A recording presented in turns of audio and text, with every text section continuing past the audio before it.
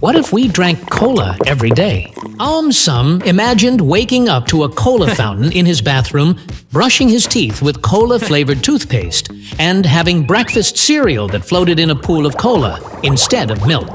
Every meal came with a supersized glass of cola, and every snack had a cola splash to go with it. But as the days went by in his imagination, AumSum began to notice some strange things happening. His tongue started feeling like it had tiny sugar crystals stuck to it, and his teeth weren't as shiny as before. He imagined his toothbrush looking sad, waving a tiny flag that said, "Help me!"